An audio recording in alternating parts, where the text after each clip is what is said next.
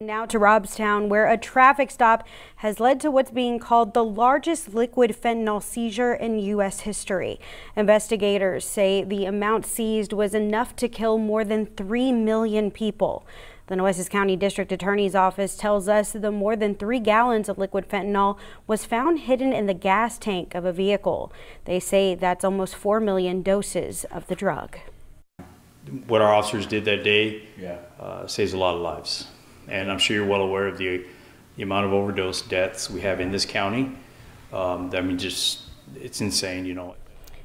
Investigators say here there have been more than 50 fentanyl overdose deaths in the county just this year alone.